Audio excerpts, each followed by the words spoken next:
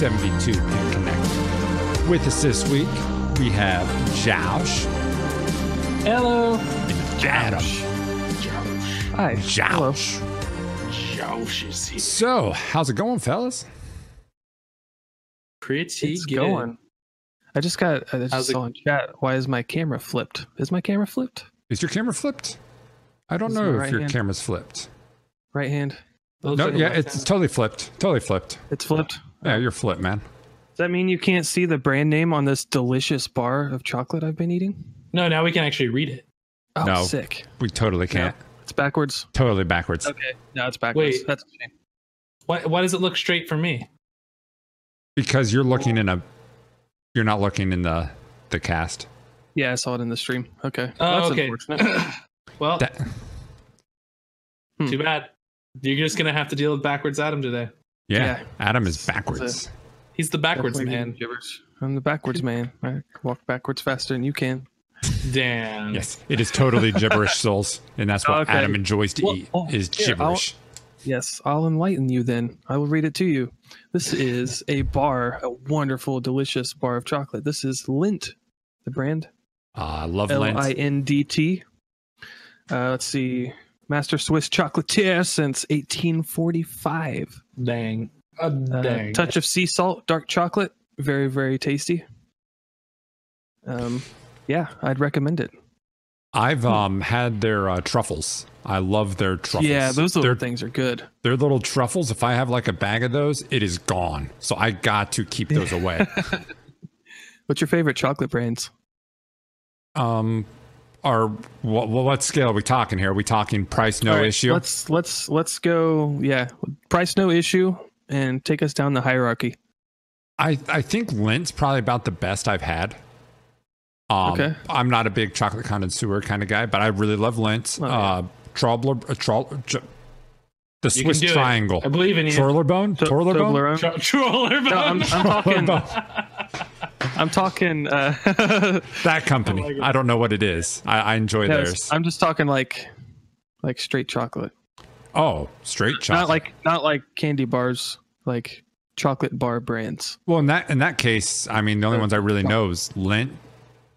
I really like Dove. Or Dove chocolates are really nice. yeah, or I guess you could go whichever company, even if it's not just a chocolate bar, whichever company has the best chocolate in that bar. Yeah, I would say Lindt, Dove, rest of Mars, and then Hershey Yeah. would be my go. I hate Hershey chocolate. Yes, I don't understand why anybody thinks it's awesome. That is the most overrated thing I've ever seen. Their Hershey's cookies- chocolate is garbage. I like that Dark Souls' favorite chocolate is dark chocolate. Dark chocolate is amazing. I just think dark chocolate. You're staying consistent with the theme. I Dark like chocolate, dark chocolate invader. That. Dark chocolate. I like that. Fun factoid about that. That's actually a reason that there was a fear of shortage in cocoa supplies. Because of Dark Soul? yes, because Yeah, of Dark 'cause Dark Soul. Soul's eating it all? He eats so much chocolate. No, because of calm the down. popularity of dark chocolate in the last decade, it takes a lot more chocolate to make dark chocolate because you're not Because it really watering is. it down. Because it's real chocolate. Yeah. Because it's good. So that's actually been causing a little bit of a shortage. That Nice. makes sense. All right, so here's my hierarchy. We got Lindt at the top. Then you got Ghirardelli. Oh, I forgot about them. And then you got Godiva under that.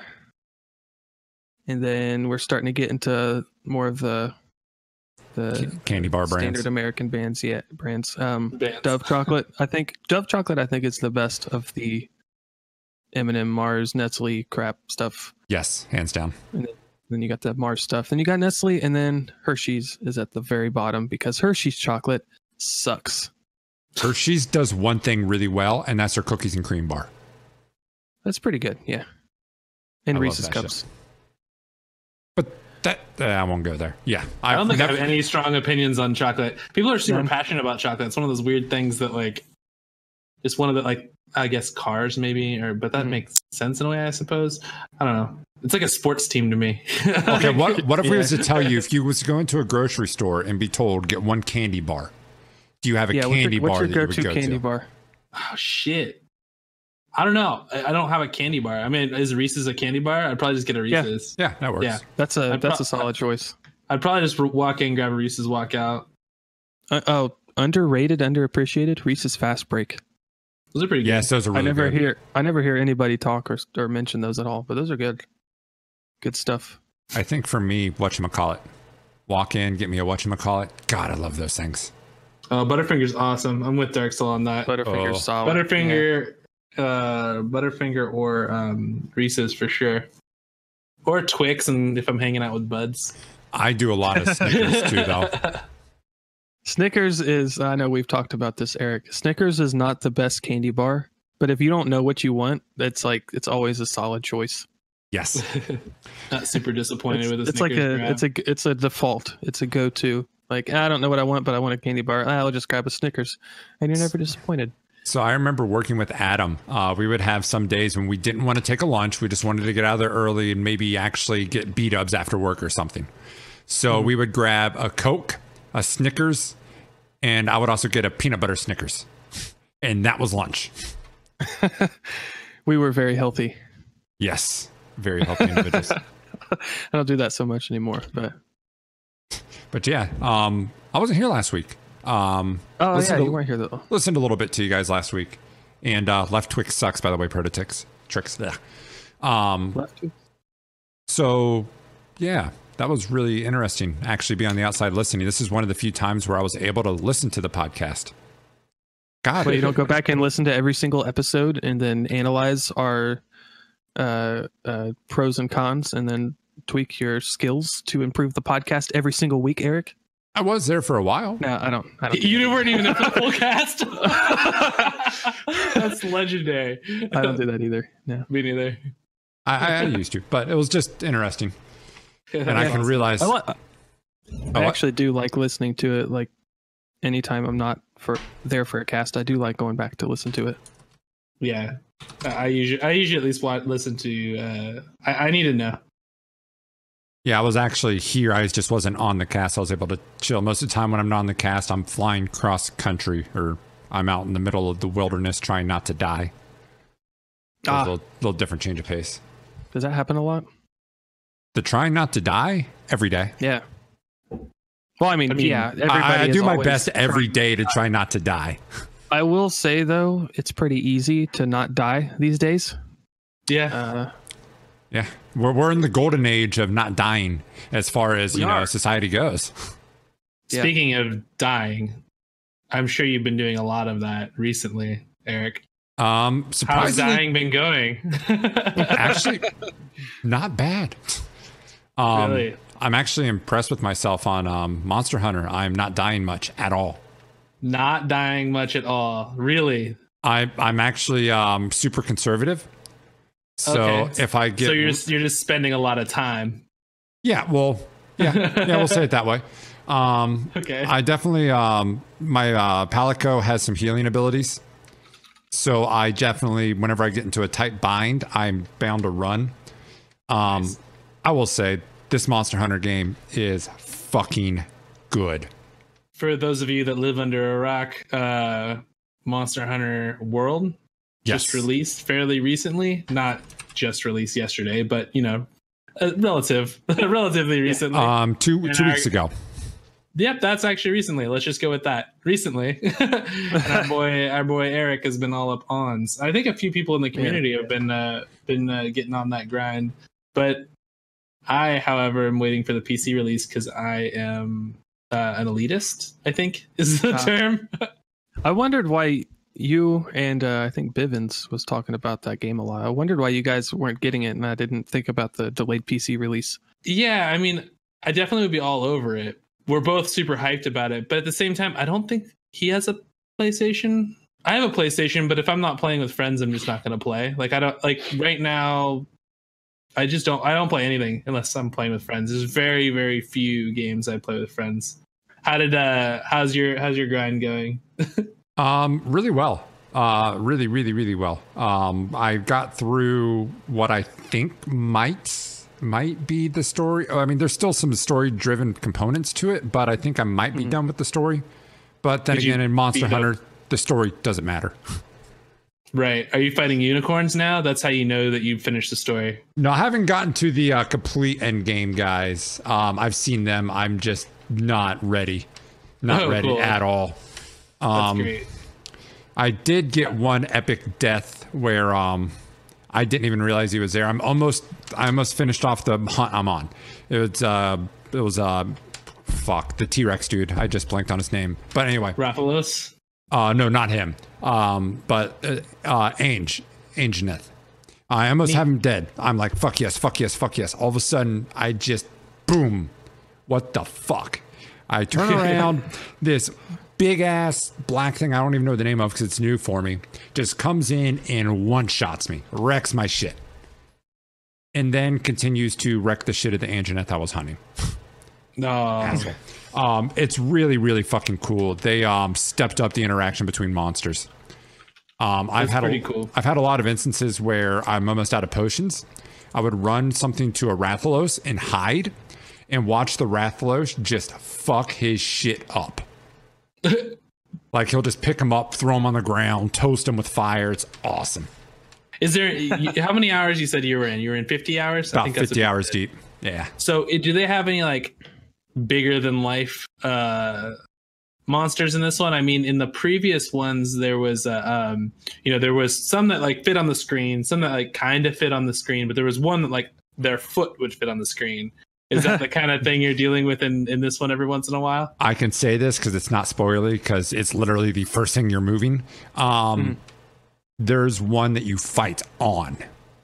Oh, that's cool. Okay, so they did do that. Okay. That's fantastic. Yeah. I was going to ask, is this like Shadow of the Colossus size monsters or? No, not the majority of them. No. I mean, I just meant the one when you brought up. Yeah. There is a gigantuan one. Other than that, though, they're all. Think of Allosaurus T-Rex scale. Okay. And that's about as big as I've found. Nice. That's still cool. Yeah, this is. So how grindy is it? Oh, it's grindy. It's grindy. Very grindy. Yeah. So every monster you fight has its own element, pretty much going up. And each one has like 7 or 8 drops that they drop. They don't drop them all every time, obviously. So to make their armor for each one, you'll need like 4 of this for a helmet with this, and then 5 of this, 3 of this, and 2 of this for the gloves, 2 of this, 1 of this, and this weird ass hide from this monster for the feet. So, and that's just for one monster. There is so you will be fighting the same monster multiple times. Yes. And the nice thing is the way the zones are, I mean, there's a lot of stuff that, yes, it'll feel the same. You'll get used to areas and know how to do things in certain areas. But the way they interact, there's always nice little moments where it's, oh, fuck, I didn't expect that to happen. Which is nice.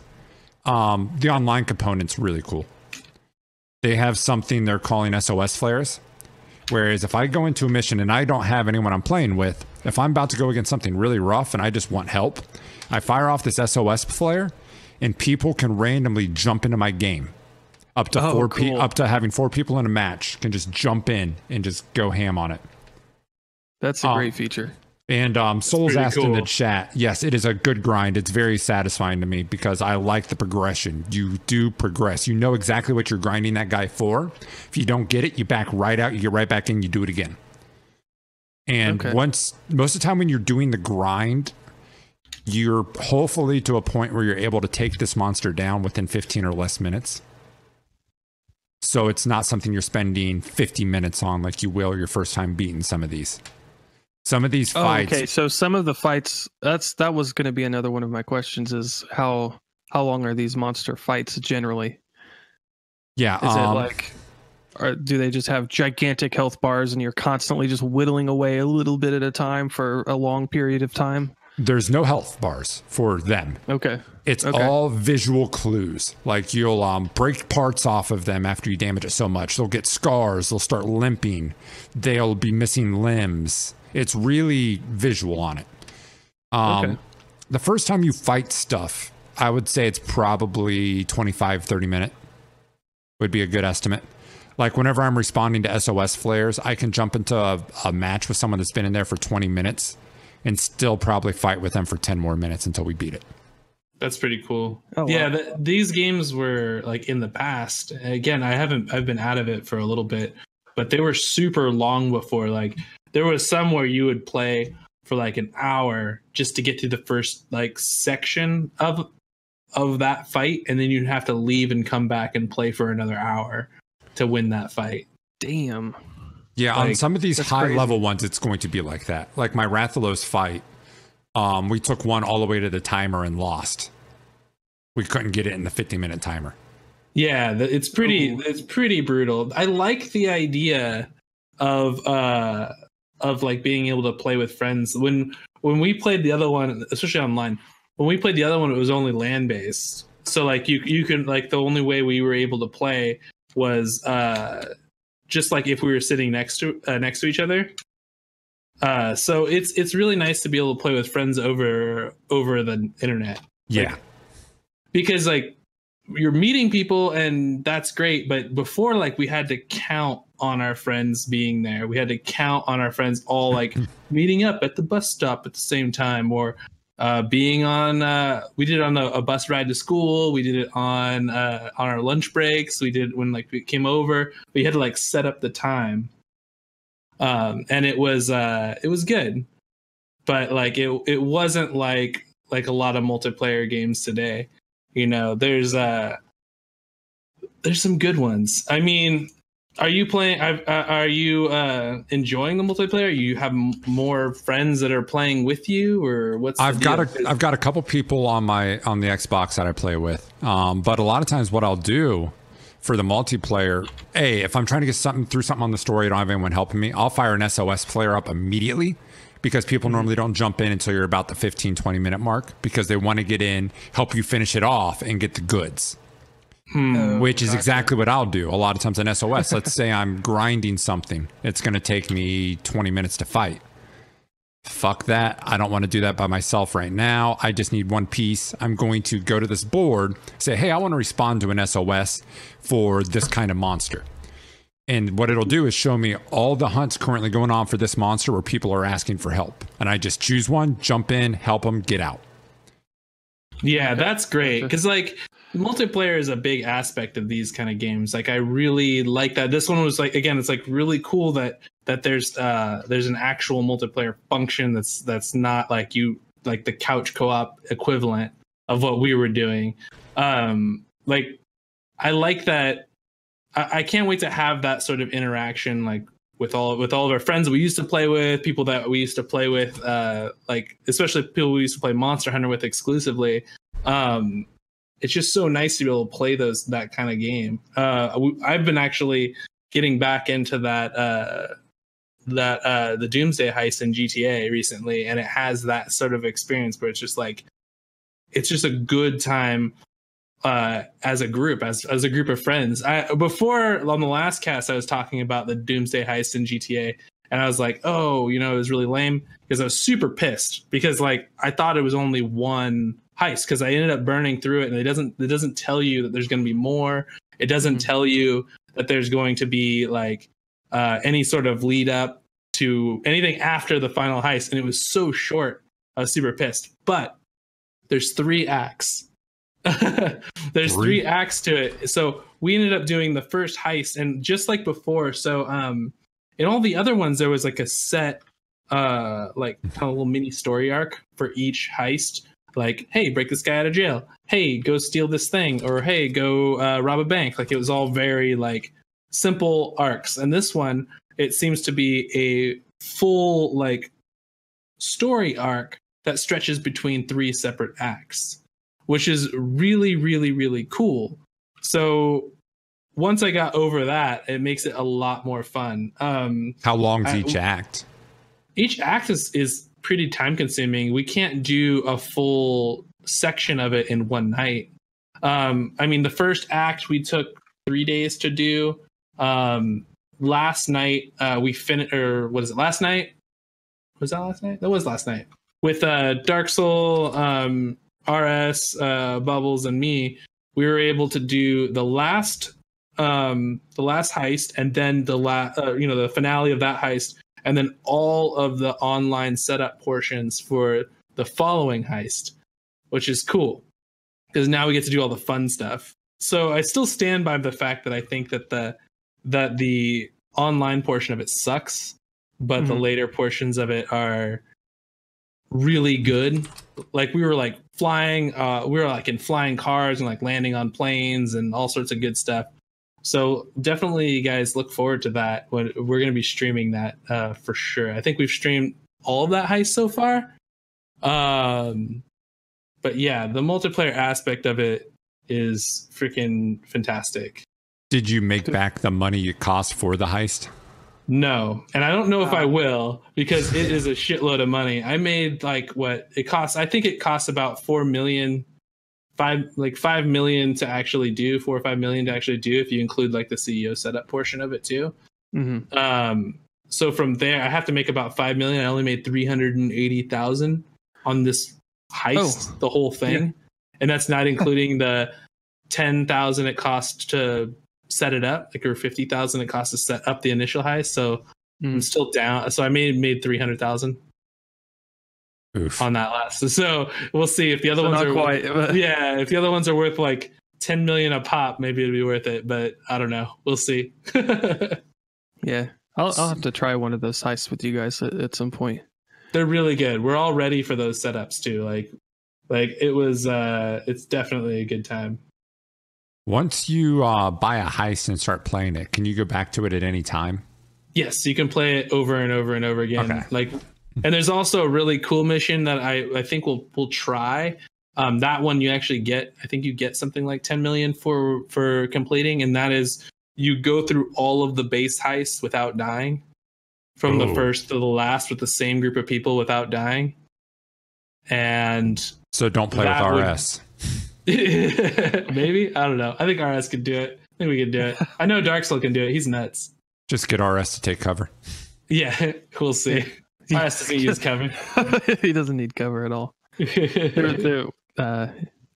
out the Twitch clip of that. That was funny. That was great. There's a clip of RS at his best at GTA. All right, so kind of circling back a little bit to Monster Hunter, I do have a couple of questions.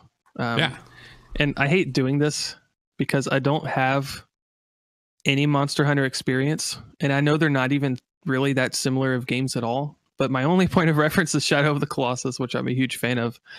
And I know the only thing they really have in common is that you're fighting monsters in third person.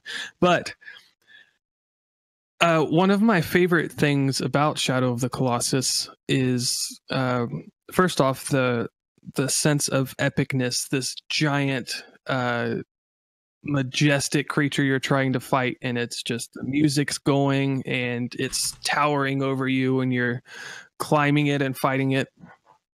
First part of the question is, does Monster Hunter give you that feeling at all? And my second part of that question is there any puzzle aspect to it? Because in Shadow of the Colossus, one of my favorite things is, and a big part of the game is, you encounter the Colossi and you have to kind of figure it out. You figure out how you're supposed to attack it, because there's, it's not running flash its leg 1,000 times. Right. It's not something. Yeah. Monster Hunter's never been like that. If you had to equate it to something, I would consider it closer to like a Dark Souls, where you actually have to deal with it. You have to fight with it. And it sucks to actually use that because that's used for everything.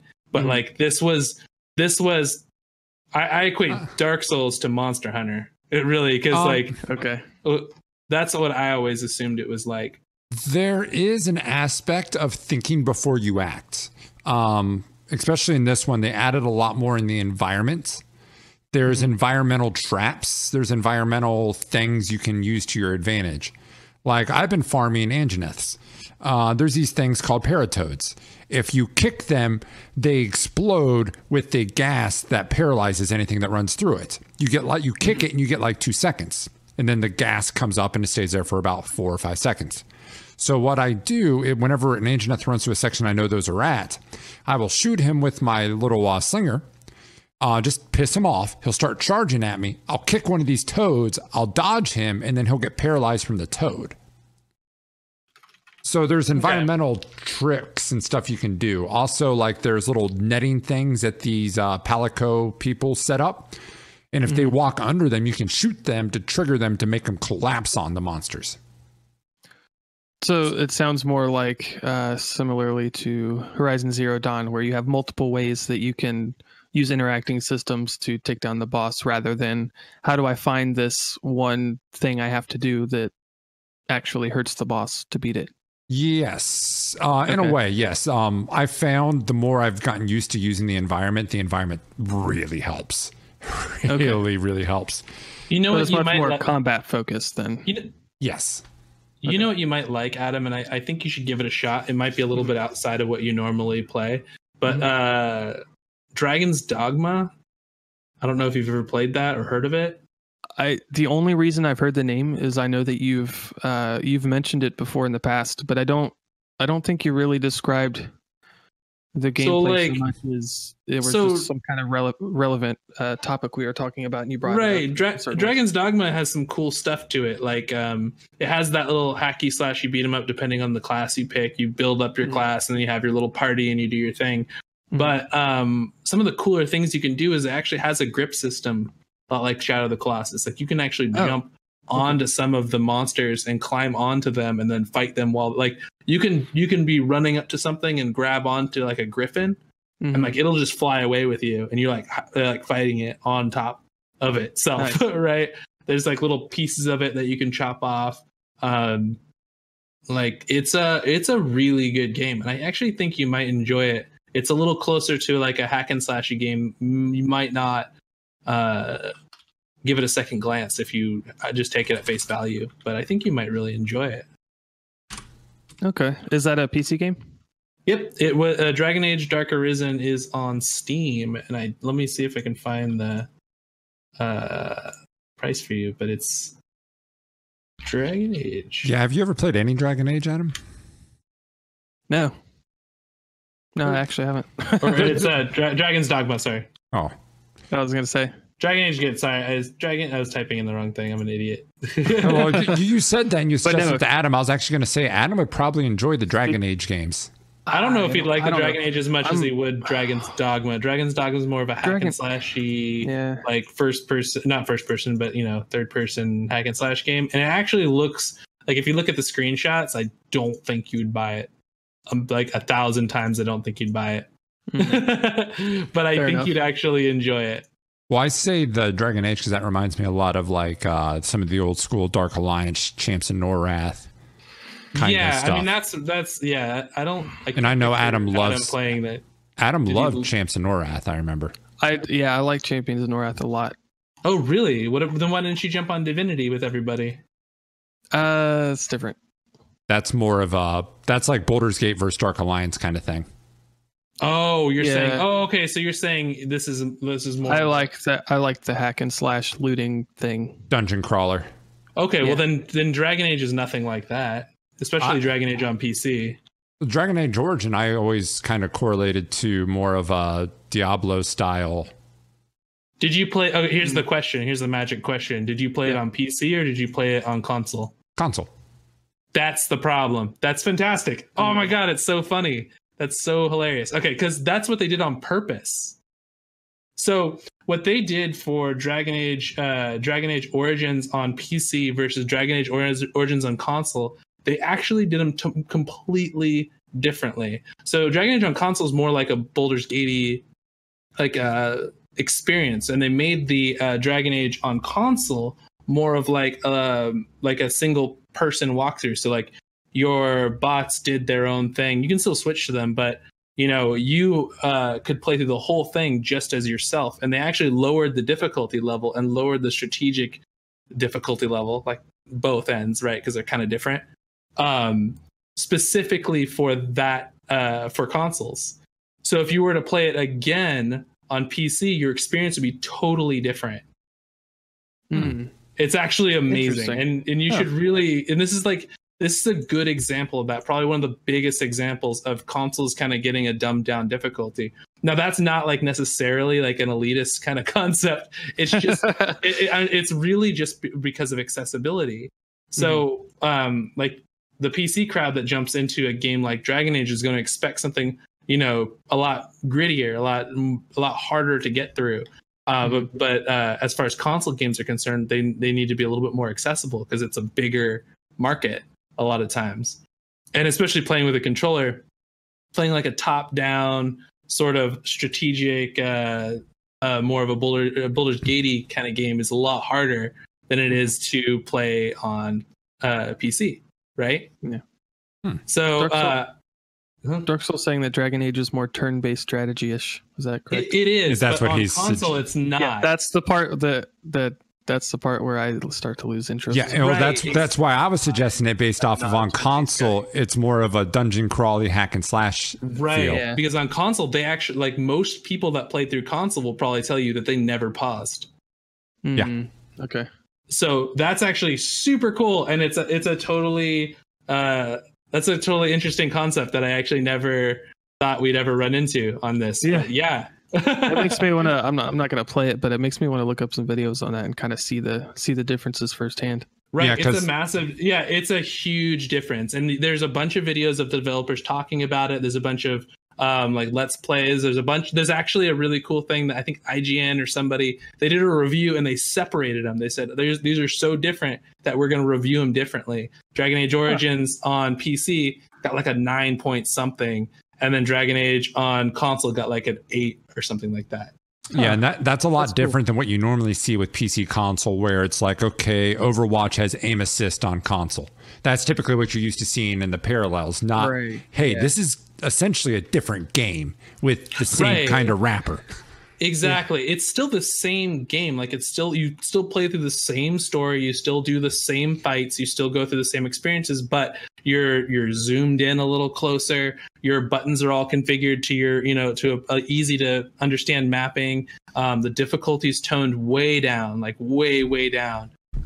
So it's more of a, you don't have to worry about the positioning of all of your guys before entering a room. Like, I remember going in Dragon Age on PC, you had to like set up all your guys before even entering the room.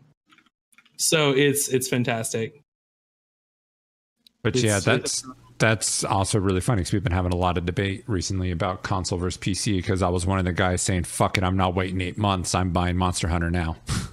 Yeah. Right, but then you have a port. You're like, the difference between a port and like, a lot of times PC just gets a port. Yeah. But Dragon Age Origins was like, okay, we need to understand both perspectives, and they did it totally differently. I still think that if anybody is like has played the console version, go back, buy the PC version, buy it at full price. Doesn't even matter. Buy it, play it. It's a totally different experience. I would. That's awesome. But the next game like that I buy will be Divinity 2. Yeah, I suppose so. But there is different. Like, okay, so I'm playing through Divinity 2 a little bit here and there, but there is a huge difference in how like Dragon Age looks and feels versus Divinity, and how that plays, and the little like fatalities that you get on some of the monsters. The character to character interaction is crazy deep. It just felt better in Origins so far than partly. I also am not using on Divinity. I'm not using like single player playthrough kind of stuff. I'm sure there would be like little interactions if I had if I just played through by myself, but I'm playing with friends, so it's a little bit more D&D like, right? Yeah. But Dragon Age, like, people just strike up conversations and go into like a full-fledged talk back and forth. So if you had one person that's like from like an elf, and the other one that's like a human noble, they just start talking to each other. Maybe they be belittling each other, but trying to understand who they are together. And if you mix and match those those characters right, you get some amazing story, like background stories from it, and you get really cool detailed information about who the characters are, and it gets super deep, and you get really emotionally invested in these characters because of that reason. It's amazing. Yeah, that I was always wondering a little, everything I watched on Divinity, it may have been because I've always been watching people pop in, pop out, but it doesn't feel like there's a whole lot of story to Divinity, whereas a lot of games traditionally of that nature, I'm used to having actually a really deep story. Really well, that's actually, I think, my problem with Mario. And I'm playing through Mario, and I've gotten all the stars or whatever, and not all of them, but I've done the first section of it, right, which is winning saving her from Bowser, right? Yeah, that's right? So you guys all know I'm not spoiling shit. It's a Mario game. You're gonna save Peach from Bowser. So oh my god. Yeah, I know. Oh no my way. god. But then after that, like, she just kind of does her thing, and it's not like a horrible, like, oh, she's in the clutches of another thing. She's just like kind of wandering around, and then you just sort of wander around, and there's nothing like locking me down to the situations that I'm doing. Like, we're semi chasing Bowser to save her, right? But none of it feels like grounded. Like with Dragon Age, everything's watertight from the beginning. Like, you have your origin story, and then you have a purpose based on that origin story, and then your purpose is pushing you forward through the rest of the story, right? And then you hit this like ending, which I think is lackluster because it leaves like a lot of strings dangling for sure. Mm-hmm. But the best thing about it is that everything interacts with each other all the way through to the end. I'm sure, like, but Mario's not supposed to, though. Mario's never been a big narrative game. It's always been save Peach and then explore after. Right, and I love it. Like, it's fine, and jumping and exploring and doing all this stuff. Like, I'm having a great time. I keep going back to it. I keep playing it. I'm still playing it. It's good. There's really cool stuff going on. But, like, I think it's just more like I need to take that whole story aspect of it out of my head and just play it like a Mario Maker level. Like, they're all a bunch of Mario Maker levels, and you're just going through them all, and you're just trying to see if you can make it to the end. You're trying to see if you can do whatever it takes to track down the stars and do, to fill your balloon or whatever the hell you're doing. I don't understand what I'm You got to doing. get that moon power for the balloon. If you try to get invested in a Mario story, you're going to have a bad time. It's just I mean, it's not made for that. It's really just not made for that. I agree. I understand for sure. Like, I get it. It's just like you trying to master the mechanics of the game and just, it's not really necessarily a collectathon as much as it is just like you trying to, well, I guess it is a collectathon, just a really nice one. Yeah, I was going to say there's 1,000 moons you can total. Yeah, it's fun. I'm having a good time. I guess it's like I like the whole escapist mentality when I go into like a solo player game. But there's like, I feel like I should be like showing off my skills on Mario. Like, oh, look at the cool little hat tricks I can do. I don't know. Stream it. Yeah, maybe. I don't know how. So I want to see those hat tricks. I'll play like this, and I'll just kind of like through my, because I don't have a capture card. So. But yeah, that's that game. Webcam on the screen stream. Oh God, fuck no. Yeah, let's do it. I'm gonna get a GoPro and attach it to my head and play from my couch. I can just duct tape this webcam, just pull it over, just stick it right here. That would make me nauseous. Low quality streamers. Yeah, I'll just like wipe my every once in a while. Get some sweat drip down on the webcam. I'm not going to play the game on Twitch. I'm going to play the game and then just kind of relay the information via voice. Yeah. We'll see you back there on your couch, just chilling. Yeah. Yeah. Well, I mean, there's okay. So I get it. Like, Mario's amazing. It's not there for the story. I like it. I still like it. I'm playing it more than Zelda, and I keep picking up Zelda and turning it off and going back to Mario. So like, there's got to be something to that, right? That's surprising. Yeah. I thought I'd just totally be invested, but I keep getting lost on Zelda, and then I'm like trying to comb like the wilderness, and like I just keep turning off and going back to Mario. At least I know, like, I have a rough idea of what I'm about to do in Mario. Like with Zelda, I'm like, what am I doing? All right, and I just go away. Like, I got a torch, I did a puzzle, great. Tom keeps talking about how much he's going back to Zelda. To me, it's a game. It was great. I enjoyed the fuck out of playing it, but I don't feel like I need to go back and find more shrines or seeds or anything. It's like, I've had fun with it. I'm done. Yeah. Well, I mean, I think once I get through a certain portion of it and I have a better foundation about what's actually happening in the world, because I don't really know what's going on. I don't know who I'm helping. I get it. There's a boss and I'm supposed to get there. Great. I just got to get buff and, go mess them up. And that's fantastic. I don't know. I guess, like, again, it comes back to the same thing. I need a little bit of a story. But one thing that's amazing is I've been playing a game with great story, and it's another Uncharted. And I don't know if you guys have played Uncharted's. Have you guys played many of the Uncharted's? No. Not a whole lot, but I played them. Okay, so Lost Legacy is cool because it's the first one that doesn't focus around Nathan Drake. Yeah, it's around like two other characters that were kind of like side characters, but they're both female, which is actually also kind of cool. So you get like a Tomb Raider-y feel. But the cool thing is Naughty Dog really knows how to bring characters to life. Especially when they're like 30 to 40-year-old males with brown hair. That's true.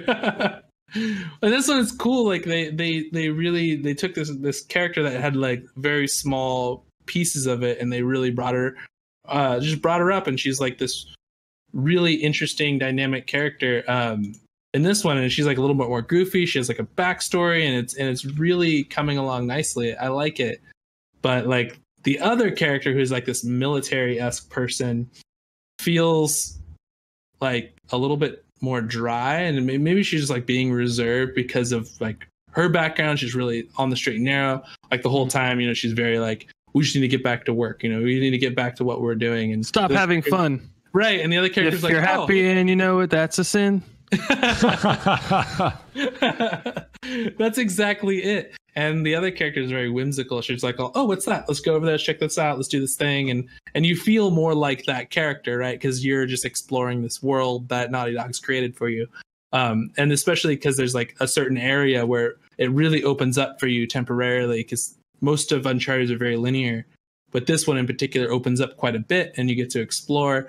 And you can see the other character who's more on the straight and narrow kind of like getting a little frustrated with you. Like, let's go. Like, there's nothing, we're not really doing anything here. And the more side questy portions that you do, the more she becomes a little bit more agitated.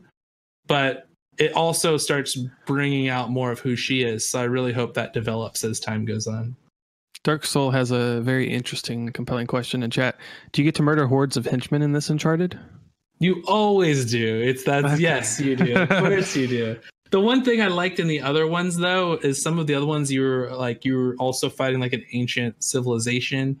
So every once in a while, someone would there'd be like a weird thing there that you'd have to deal with that wasn't human, or maybe wasn't like that wasn't like a part of the evil henchman that happened to get there every single time, even though that you've unlocked the code to get to this room. So you stumble into this area with these native creatures, and because they're trying to defend their home, you murder all of them like an asshole. Yeah, exactly. That's how it goes down.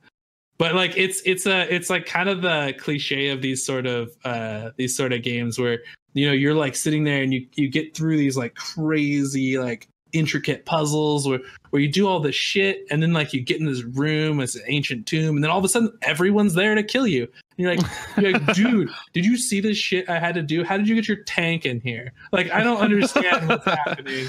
Just drop it in from the ceiling, dog. You got to get a helicopter. It's Indiana Jones meets Rambo. That's exactly what happens. And it's like I like the ancient races and stuff. And this one, they have a better, like, so far they have a better reason, because they're actually ahead of you in this one, instead of you being like the one pushing through and solving all the weird issues, the weird things. Like, they're actually ahead of you in the process. And I like that. But that's obviously going to fall apart, and I'm going to have to be opening a tomb where they're all going to be in, even though no one's ever opened it or solved this puzzle before. We've been here for 10,000 years. They're very, very... Those aren't the same people that entered to begin with. Yeah, exactly. Man, how old are those people? They've been in there that long. Oh, they've been cycling through the generations. Won't touch that. Yeah, one. But so far it's quite good. So I'm really liking it. I'll let you know how it ends up. I'm weird about those games. Me too. I feel that they can be fun, but I never go out of my way and purchase one unless there's some story or something in it that is like huge. Like, none of the Uncharted's ever grabbed me, but then The Last of Us did. Well, I can see that. The Last of Us is more personal. I mean, even Uncharted does get pretty personal if you let it. Like, it has this like really, it's supposed to be Indiana Jones. It knows that it's cliche. It knows it's running into those Tomb Raider situations. It's totally aware of that. But like, there is a little story. You have to think about it more as like a cheesy movie than an actual capture of life. Like Last of Us feels like this could happen. Like, not obviously zombies and all this crazy shit, right? But like, this could happen to these people, and these people are experiencing this world, and they're interacting with each other like you would expect them to interact. But I feel like in Uncharted, it's more of a movie. You have these characters that like, that are going through this like very movie like thing, but they have relationships built within it, and those relationships are really good, and they span all of the games. And the last one of them, I was trying to avoid saying Last of Us. The Last of Us. So the last of them, like the fourth one, really ties it all together and gives you a really good bookend to like Nathan Drake's story. It goes through all of these things and these people that he meets and interacts with, and you get to the final one, and it kind of ties all this like story that you've been kind of building up, these little tiny fragments of story of who Nathan Drake is, like who is this guy and why does he exist? And that's really more what you're going through on an Uncharted. Like, gotcha. Why do we care about this man, and why do we care that he succeeds? And the first one, second one, third one, it kind of get that idea, but then the fourth one really ties it together. You see him as a married man, and you see him interact with his wife in a way a married man would interact with his wife. And there's no like crazy cartoony romantic like thing like, oh, I saved you from a burning building, so obviously I still love you. It's like they handle it quietly. They handle it through gestures and understanding, and like they're both pissed at each other for a certain situation, but they handle it and they just move through it, and they continue to be like, he fucks up big like a guy does, right? And they just sort it out, and it's beautiful. And I couldn't have written it better. I love that. I like when games don't necessarily get so gamey, but it goes back to something I've said before and got killed on. To me, a story is great, but it's always extra. Like if I have a game that I enjoy to play that has no story at all, I am content. And I think that's where it's just the gameplay of Uncharted has always been kind of a run and gun. How do you shoot your way out of this issue? Get to the next. Okay, let's solve this puzzle. How do we shoot our way out of this issue? Where to me, The Last of Us was more of a sneak around. How can you creatively do this?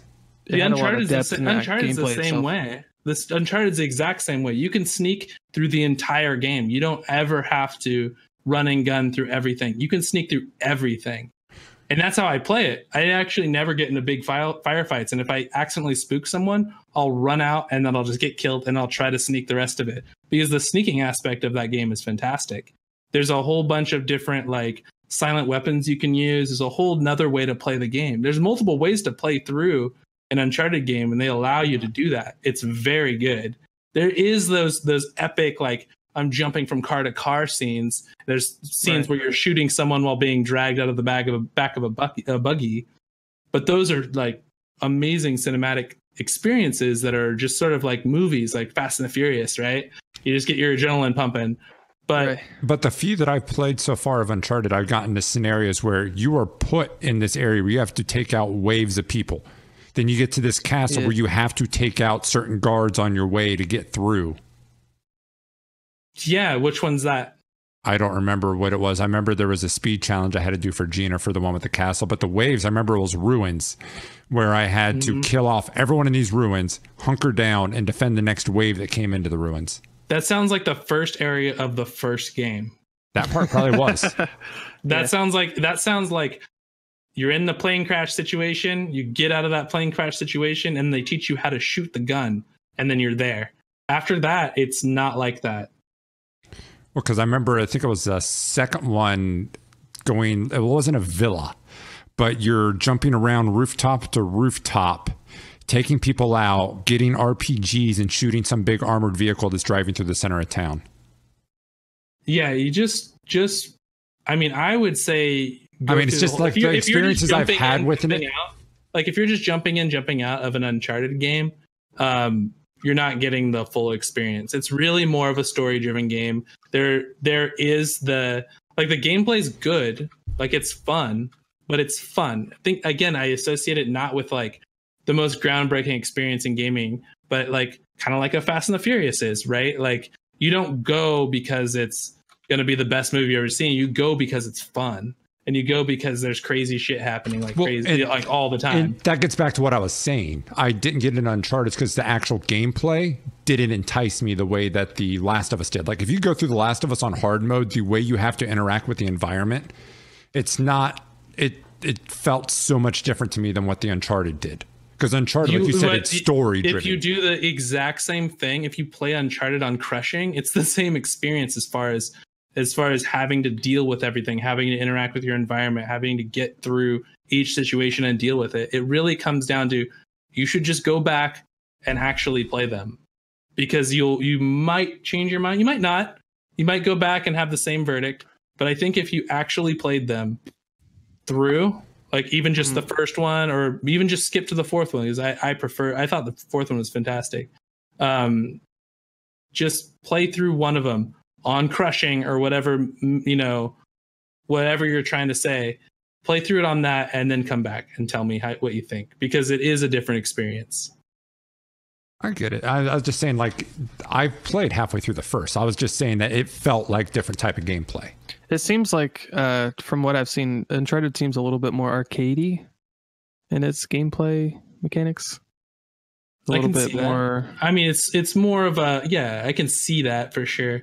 The shooting aspect of it is going to be pretty similar. I played through both of them. I played through Last of Us a couple times, and I played through all of the Uncharted's. And yeah, so a pretty good idea. But I mean, they're not. Uncharted is going to be more arcadey. It's going to be more over the top. It's going to be more Tomb Raider-y, right? Mm-hmm. Especially the more recent Tomb Raiders. It's going to be a lot like that. Yeah. But I mean, again, you could just not enjoy that flavor of game. Like maybe you just don't like Tomb Raider-esque games. And that's what I was saying. Like the gameplay for it does feel different. Yeah, if you don't like the theme too, if it's a theme thing. I think if you don't like Indiana Jonesy kind of games, then you're gonna not like it. So there's no getting through that. It's like I don't like racing games, but you'll love Forza. I promise. Yeah. No, I won't like racing games. No, just give it a try. No, now try Gran Turismo. It's great. Trust me. It's not like other racing games. It's like a sim. Yeah, exactly. It's more racing than all racing games. Yeah. A little different than saying you don't like racing games. Try Mario Kart. Yeah, but I don't know. Yeah, that would be an exception. I think Mario Kart's more of a party game than just. Well, that's what I was saying. It's a little different. Saying, hey, racing Forza like racing. Yeah. Hey, here's a Mario. It's like, hey, here's a sports game, Mario Strikers. For what it's worth, though, I'd rather play any racing game than Mario Kart, and I know that's an unpopular opinion, but. I like Mario Kart. I've never been a Mario Kart guy. I don't know what it is. I like all the Mario You should play games. Mod Nation Racers. It's Mod Nation Racers. Yeah, it's the same thing with longer loading times. No, you don't like sounds this? Great. You should play something just like it that's more irritating. Yeah, that's perfect. I did enjoy that game more than I like. I love Mario Kart. I played all the time, but we got into a tournament of it at 16-bit arcade. Were you there that night, Adam? No.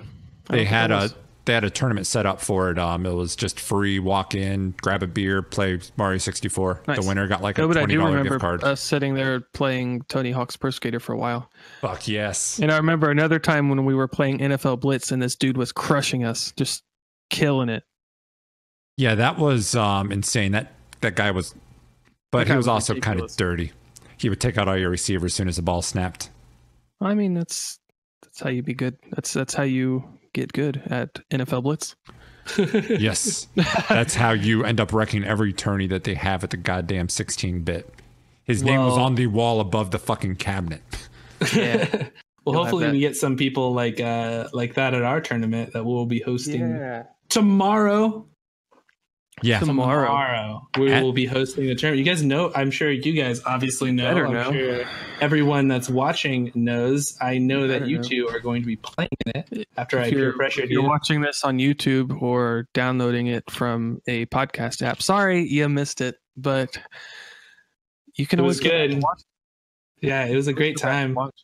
I'm good. Yeah, it hasn't happened yet now, as of us saying this, but now that you're listening to it, it was great. It was awesome. It was really good. You should really go back and watch it. It was a good time. Adam hit a full court freestyle. Like he just hovered in the air. It was just amazing.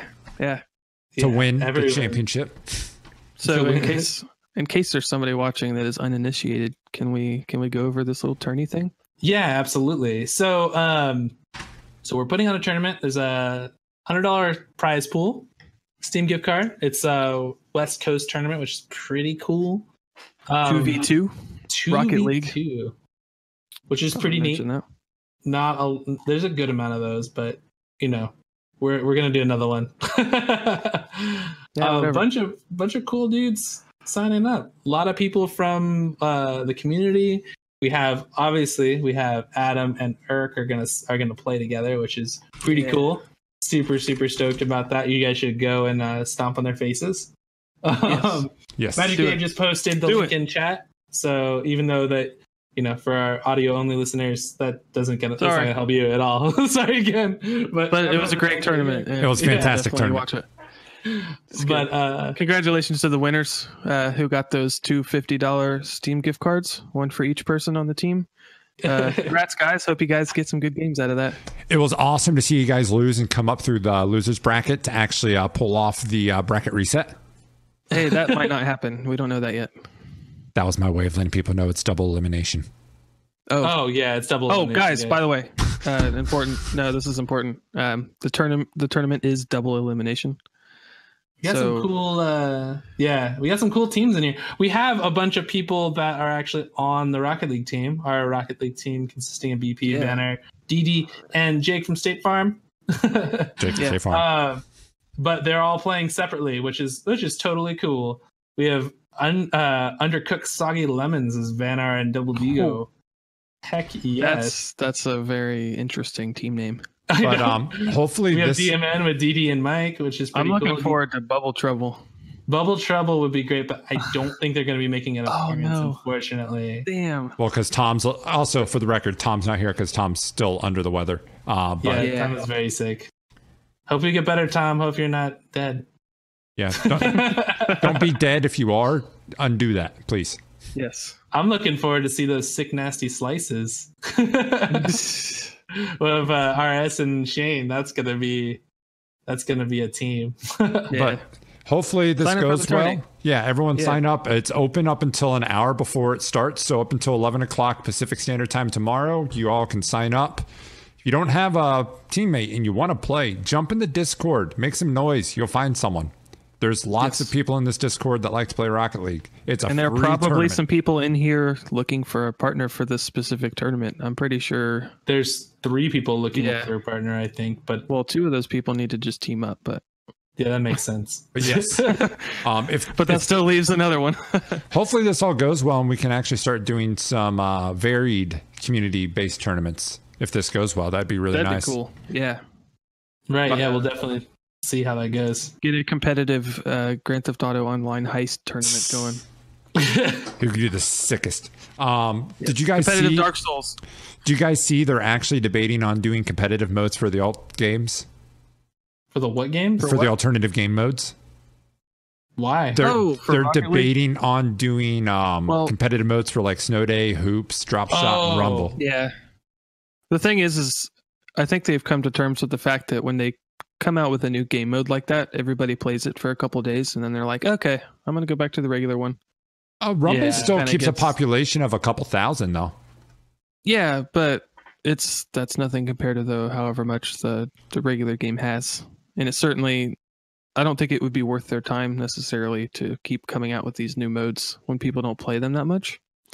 And I mean, there's definitely 2 modes that get a lot of use, and that's the hockey and hoops. Mm-hmm. There is the Rocket League Hockey League that you can compete in, and that's been around forever, since it dropped. And there's also a competitive hoops mode also. Yeah, but it would be nice if they made it into a seasonal thing. Yes, rotate what ones. What kills me though is I think what they're. Go ahead, Adam.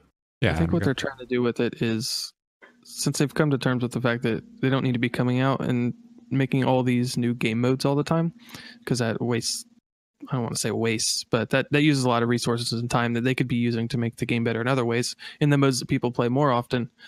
But if they just take the modes they already have now and maybe find a reason for people to come back to them and update them and, add a competitive mode for hoops, people would start playing hoops a little more. And that would be a lot easier to do that than it would be to come up with some other game mode. And I think that's what they're trying to do. Honestly, I love Drop Shot. I think Drop Shot's my favorite of the alternative game modes. I agree. I think Drop Shot was definitely the best. I enjoy it. I think I'd rather play hoops. I think I like hoops better. Oh, really? Yeah, it's just so silly. I think the kickoffs, like once you can figure out the kickoffs, everything's all right. Yeah. But I wouldn't mind seeing a larger arena for hoops. And yes. That would be cool. 3v3 hoops. Yes. I think that would be really cool. I'm torn because I always liked the idea of hoops, but in practice, granted, part of this is my own fault. It's so much harder to do than I thought it would. Like, I can aerial in the game, I can hit shots, no problem. But when it comes to, okay, you have to get the ball to go down into the hole. It's like, fuck, this sucks. But yeah, I think that them adding that would be really, really good. I would be 100% down for them adding some competitive modes for those. Especially since they already have alternative leagues for it. Did you guys see the Doc Disrespect when he came back? Oh, yeah. I was waiting on it. Hell yeah. Dude, that is nuts. He got some insane numbers. Someone donated 5,000 to him. Yeah, I saw that after his first win, right? Yeah. He just came back, won the first game. Yeah, his first game back. He won. Easy. He had 390,000 concurrent viewers. God, at some point. Damn. He beat out Tyler, who just had 380,000. It's fucking absurd. Is that the most of all time? Yes, it is the record for concurrent for an individual. They've had that's crazy. Like E3, I think had 1 million viewers or something like that. Mm-hmm. But like for an actual, some of some like the not Overwatch, the Dota had. I mean, those get crazy numbers. Mm-hmm. Counter-Strike, some of the majors in Counter-Strike get a pretty serious number of people watching. But that was insane. One dude playing video games. That's when you really put it. 90,000 people at the same time decided to watch him play video games. When you, But the thing is what's crazy about it was when you put it into perspective of like arena capacity. Yeah. It's at least most of the time, like the capacity for the Staples Center over in LA is 21,000. The biggest open air stadium in North America is the Big House in Michigan, and it's like 110,000 people can sit in it. Three of the largest football stadium in America was watching this guy play video games. Just imagine if you was to build it up for that many people, and you just have that little guy on a desk in the middle just playing, and everyone's watching him. That's exactly what I'm thinking. That's how I always think of it when I see when I even see like a couple thousand, when I see 1,000 people watching someone play a game, I'm always like, do you guys realize how many people right now are looking at you? That's a lot of people. Yeah. I'm just doing the view, not even like there's a lot of people, but of the idiocracy of it in a way of everyone just watching this dude just sitting at a desk. They're not seeing the game, just watching the dude sitting at a desk typing stuff. 300,000 people in this stadium. This guy's at the 50-yard line just typing away. Dr. Disrespect though is a very unique kind of streamer too. He's built this character and it's taken off very well. I mean, yeah, it's not just like somebody being themselves playing games. He's made like a whole thing around it, and it's really worked out.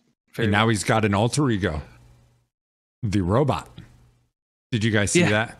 Yeah, I thought that cool. He's had that before. I think. Oh, he did. Yeah. I thought that was new too.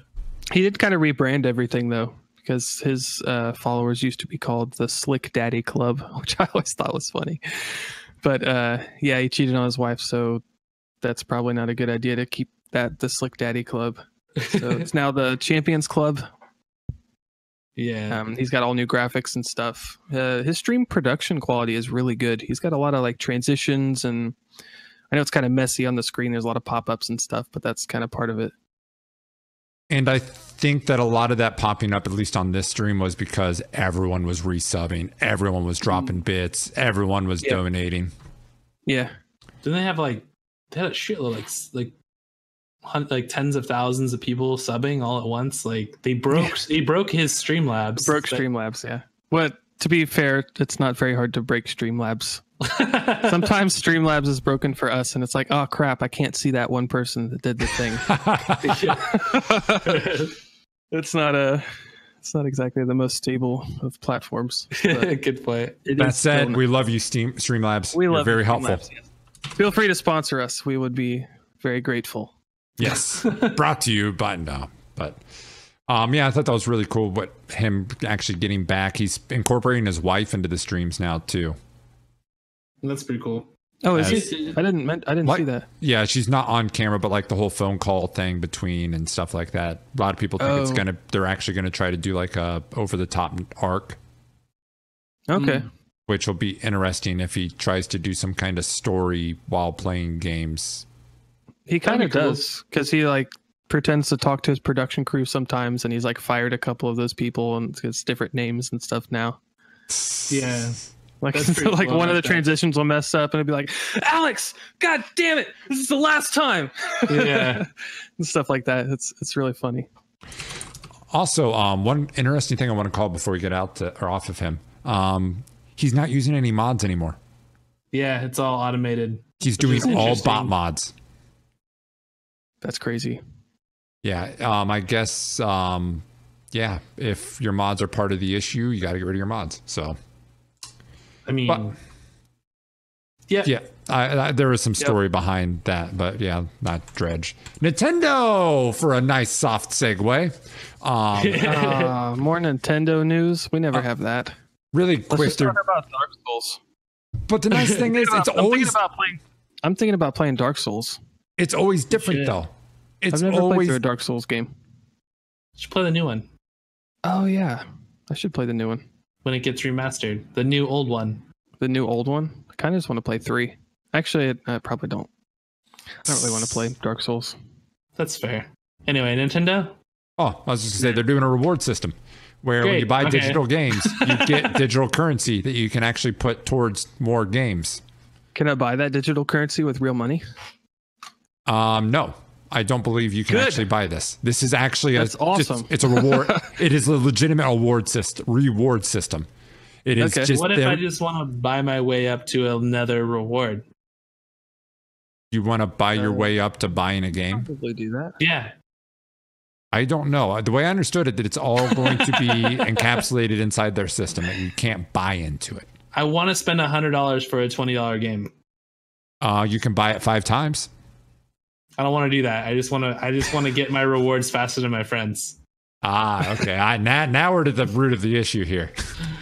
I just don't want to put in the effort that my friend spends. So it's like everyone else who plays Activision Blizzard games. Let's just buy everything in game. I don't want to actually be better. I just want to play better because I have better shit. Yeah.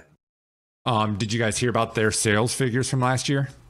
Probably pretty staggering. No. Something like 4 billion, I'm guessing. Yes, sir. Damn. Wow. $4 billion off in-game purchases last year. Jesus Christ. That is fucking nuts. Gotta make those a lot of goddamn money. Gotta look sharp, you know? This is coming from the company that has a patent on matchmaking to make you play with people who have sweet gear if you don't have anything. But they don't use it. Nope. I never used it. Don't believe that bullshit at all. Just imagine though, $4 billion of people buying what in Overwatch. It's all cosmetics, right? Yep, pretty much. Well, we need to play Overwatch again. We haven't played Overwatch in a while. It had free weekend. It had that free weekend, and then I ended up buying it, and I haven't really played it since then. Oh, you actually bought it? You gotta call us out, because like Overwatch is a game like I'll 100% of the time forget about unless someone says, "Hey, you want to play Overwatch?" I'll be like, "That's exactly the same thing." That's exactly my situation with that. Ooh. It's just because we don't have friends that play it like every day. We're just like guys that play the games sometimes. Like I used to play it with Bubbles all the time. We used to play it a lot. But now we don't because no one else plays it. So Dark Soul called something out real quick. I forgot to bring this up. PUBG's concurrent record or concurrent player record thing got broke. PUBG or Fortnite, I guess, had more concurrent. It was more concurrent than PUBG. Yeah. Nice. Not a lot of people are pretty pissed about PUBG. Apparently the new map everyone's really mad about. Played it. Yeah. I actually played PUBG the other day. Played around. It was all right. I like the new map. I don't play a whole lot, but when I was on it, I enjoyed the shit out of that. I like it being a little more open. You have to be a little more thoughtful when you move. I mean, I suppose so. Either way, like it was just a lot of going, and then I did some killing. I did some fights. Veggieman did way more killing than I did, but we shot some people. We got in some close calls, but in the end, it was just like there was like more time traveling than fighting. Yeah. Typical PUBG thing. Yeah, it is what it is. That's just life. Yeah. But they're adding more buildings to that map, so that should be good. Cool. Maybe it'll be pretty. Maybe it'll be cool. I'll keep going back. I'll keep playing it. It's gonna be fun. To me, part of that slow part adds to the game because it makes the high parts feel so much better. Yeah. It's like starving yourself for so long and then food tastes so much better. It's not that the food is better. It's the starving beforehand that makes it taste better. Note to self: starve before my cooking. Dude, it works every time. I'm telling you. All right, sounds good. Then I'll have a super skewed view on how well I cook. Dude, I am the best. Dude, this tastes like shit. Yeah, but it's better than dirt, which I've been eating for the last 4 months. Have you at least been spicing it up with some seasonings? Yeah, some oregano in that dirt. Nice. I thought maybe you'd sprinkle some clay on top.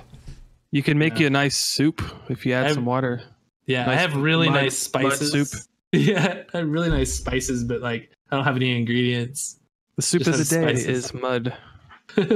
My name is Mud. But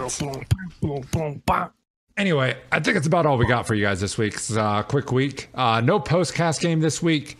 We are prepping for the tournament tomorrow, so instead, jump on the stream noon Pacific Standard Time tomorrow.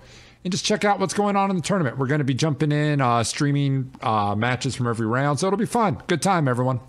So and just because there's no postcast game doesn't mean you can't jump in the Discord and play some games with some wonderful people. Just because we're not doing a postcast game, you guys can play your own postcast game. And we'll be around. Always a lot of people. Looking in the Discord right now, there's a couple people playing Rocket League. You could always join, or you could, pop in the Discord and start playing something else. Play some PUBG. Start the movement. Play some, do it. Do the thing. Anyway, if you are watching us on Twitch and you missed last week, the week before, any of the weeks, you can go to YouTube, catch up on it, or see any of our other content there at 72 Pin Connector. If you're over there, come chill with us on Saturday nights, 6 p.m. Pacific Standard Time, 9 Eastern, 72 Pin Connector on Twitch. I lost my train of thought. I'm mumbling.